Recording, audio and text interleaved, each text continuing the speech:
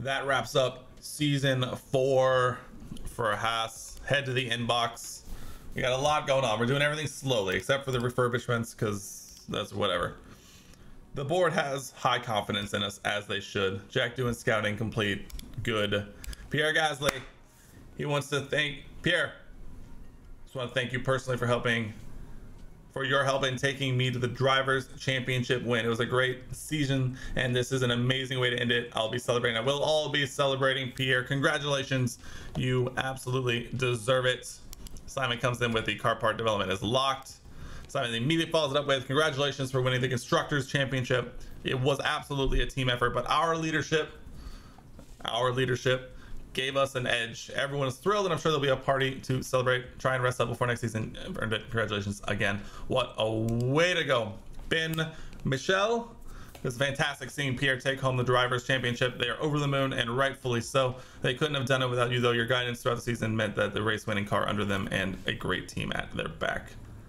The 2025 season results, we went over this a little bit in the last episode, but Pierre Gasly and Mick Schumacher complete the Haas 1-2. Max Verstappen in third with Charles Leclerc down in P4. In the constructors, Haas, Red Bull, and Mercedes round out the top 3, although it was really only a 2-horse race for a majority of the season before we kind of ran away with it down the stretch. Aston Martin finishes the season with 0 points.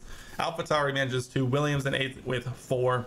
Alfa Romeo 7th with 10, Alpine 18, McLaren 27, Ferrari 47. Ferrari had an absolutely horrendous season. Just absolutely horrendous.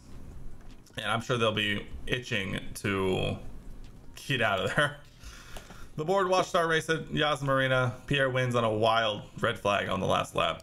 And a championship success on behalf of the board. They want to extend a very eager congratulations for winning both the Drivers and Constructors Championships. The confidence has obviously been well placed and cannot be happier for the success or prouder of Haas. What a truly fantastic season in Formula 1. We won 19 of the 22 races in season 4. We had 30 podiums out of a possible 44. And we got 264 points on the old poopy points system. What a crazy season. As of right now, I think the only thing that we can do otherwise is research, but I think we're kind of in the same boat where nothing is going to get done in time. Like a lot of these things take like a really long time. We might be able to squeeze in like, yeah, it looks like we can squeeze in a suspension. So we'll spend 200k on that. But other than that, not a whole lot going on. Mick does have a dev point. We'll be throwing in his reactions. We'll at least try and make his pace a little better for whomever picks him up. Any dev points before we move forward? No. Our pit crew ends the season at 84 on tire changes, by the way. We're gonna be trying our darndest to be getting that. What does the calendar say? Is there an actual like official like end to the season? All right, we're gonna go forward to the board review. Actually, we'll get our research completed first. Our chassis research is completed. We do a lot of research into the chassis. Can we get another one finished in time, or likely? Oh, we can. Oh, we're absolutely throwing in another one then. We're gonna get it as much as possible. We will continue on. Our board performance review. Drivers Championship 1. Pierre Gasly is your world champion in F1, and Haas F1 team is first place in the constructors. Let's go. Their target position was 3rd. We got 1st. They gave us until 2028 to win a constructors championship, and we did it in the first season that they gave us that. Constructors first. Everything went up. I mean, our team rating went up by over 200. Our constructors went up by almost 100. Our drivers went up by 93, and our heritage went up by 13. A beautiful season for Haas. Team rating is now a 4 and a bit. Board confidence is high, and team bonus is $1.5 million. Our pit crew performance, of course, as always, somehow bottoms out. Yeah, I mean, we're gonna keep it on tire changes. Hopefully that'll hit max here soon. Here are the regulation changes for next season. Horrific. The minor technical changes is nice. The sporting, the ERS limit is down from 3 to 2. Our gearbox limit is down from 5 to 4. And our engine limit is down from 4 to 3. We lose one of each engine component. Absolutely horrific.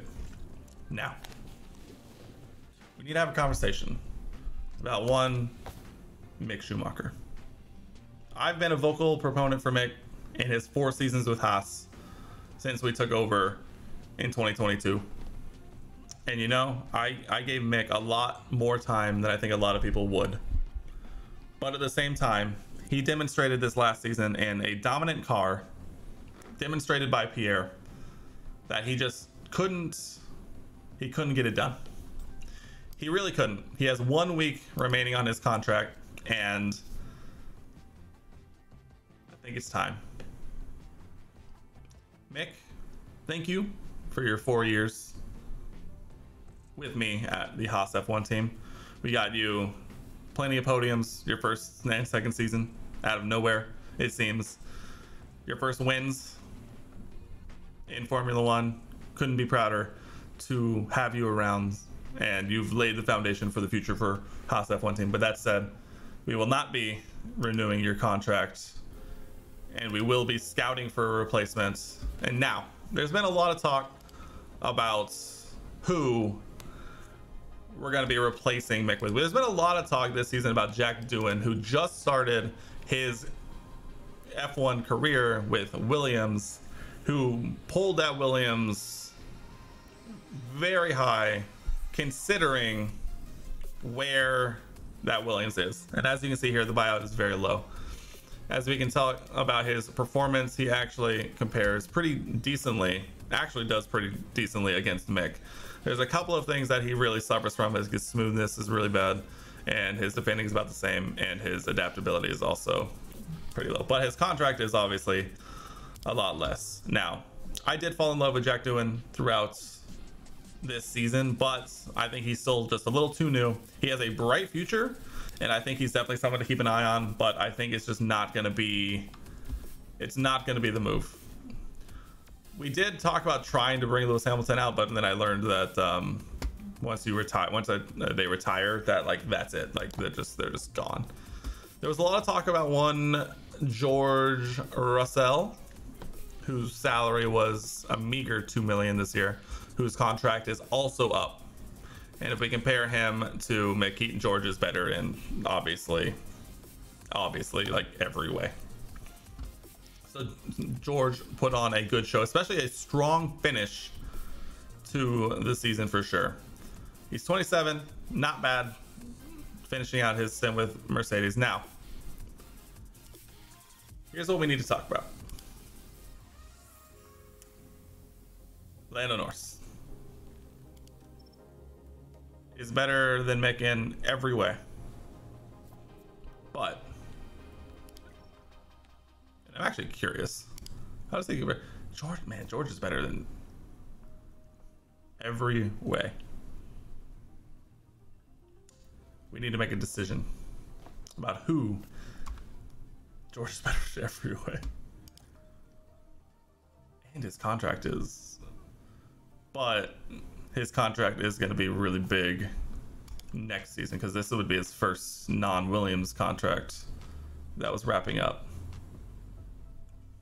His accuracy is higher, his reactions are higher, his defending is lower, but I'm never too worried about defending. Overtaking 91 to 88, adaptability 91 to 88, smoothness 93 to 89. Control is lower, but we can work on that, but it is still 91. As compared to Mick, either of these guys are extremely advantageous. That said,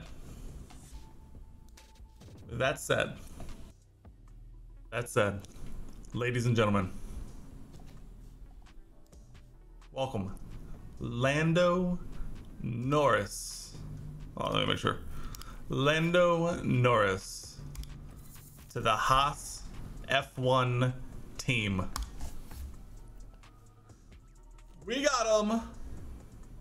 We got him. Boom. Look at that lineup. Oh, look at that lineup. Who was his race engineer at McLaren, by the way?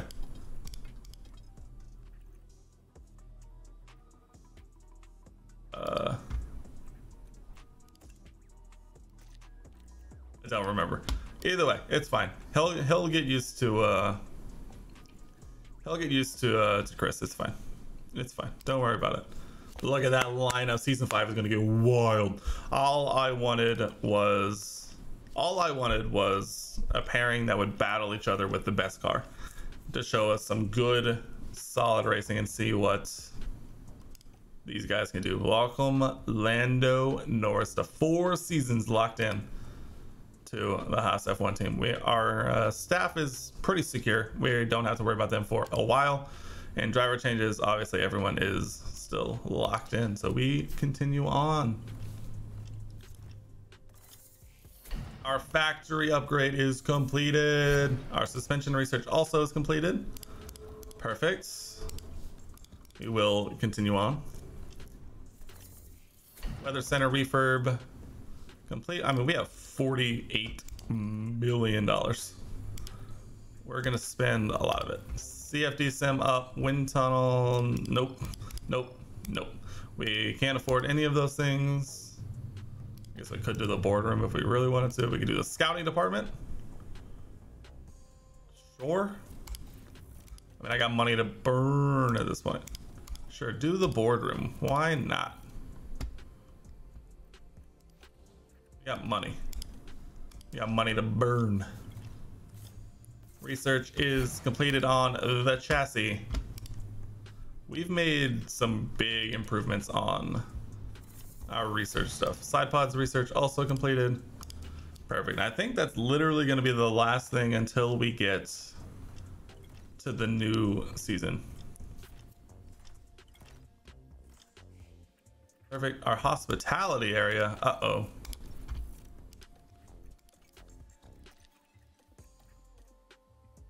Dale's got some points. Got a couple into control. Lando has a point. You're going into cornering.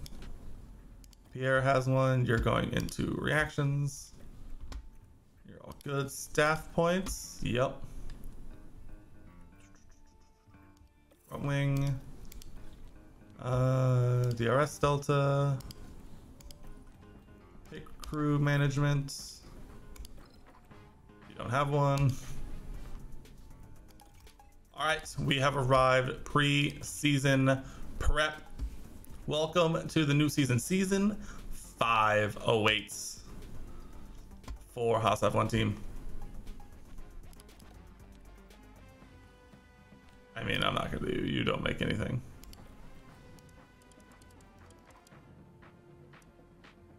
Sure, let's make it cool. 2 milli.